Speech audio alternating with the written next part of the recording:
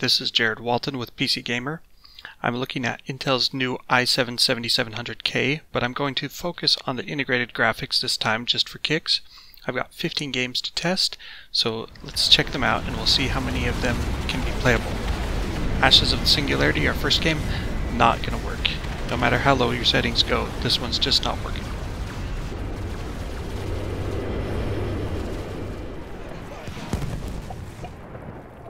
Battlefield 1, on the other hand, actually scales down pretty low to the hardware level, so you can mostly play it. It's not perfect, but it's playable.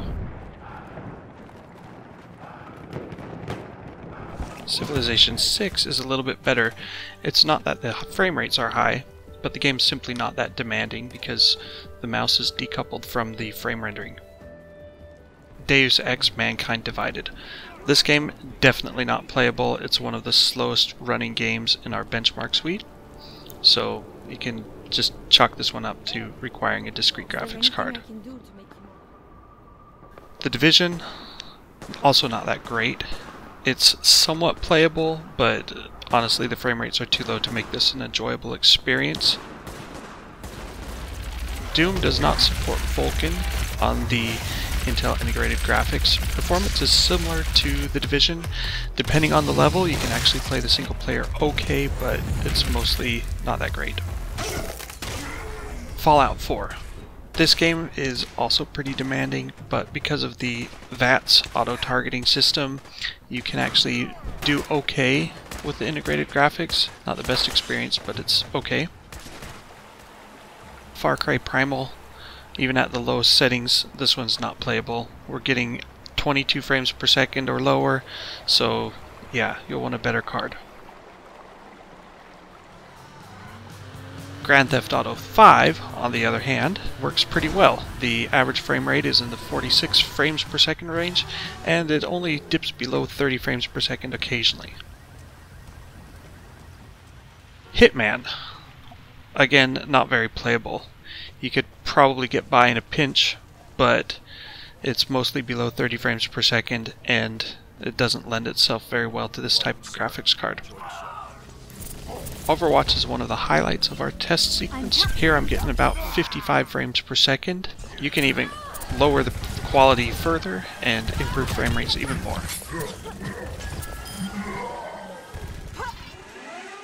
Rise of the Tomb Raider, another terrible game for integrated graphics. This one needs a pretty beefy graphics card to be playable, and HD 630 just isn't going to cut it. Shadow Warrior. Now this one, the video is all screwed up. Like, it was getting 36 frames per second, but the video does not show that accurately. It's actually pretty playable. Total War Warhammer is a strategy game, and again, it's not quite as demanding as the first-person shooters, so you could definitely handle this one on the integrated graphics. And finally, the worst of our test sequence is The Witcher 3. This one is just not going to run well on anything short of a pretty substantial graphics card or some major mods to reduce the quality a lot further.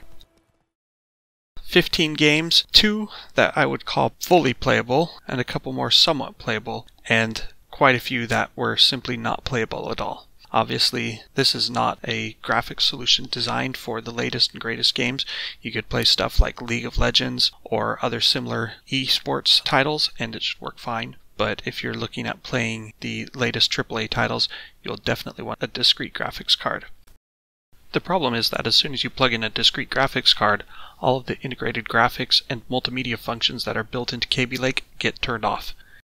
You can't do anything like quick sync or use the 4K Netflix support or any of these extra features, which means 1/3 of the processor die is basically gone to waste if you're a gamer. That doesn't make the chip bad, it just means it's built for mobile first and not for desktop users. Anyway, hope you enjoyed watching. This is Jared Walton.